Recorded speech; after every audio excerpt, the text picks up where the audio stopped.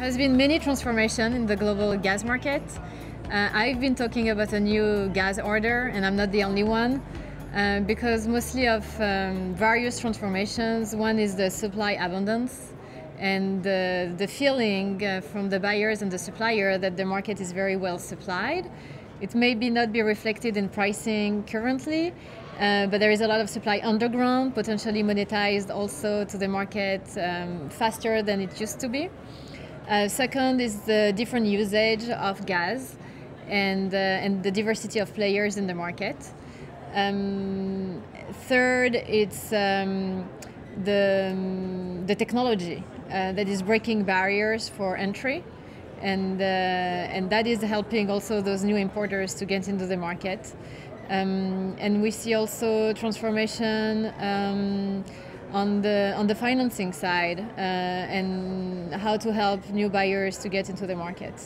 That's related to the contracting and the pricing side, where we see a big evolution in terms of growing flexibility on how to price LNG and contract LNG. Asia is a good example of where we see a growing usage of gas and LNG in city distribution. For example, India is moving away from the use of LPG in the households to use gas.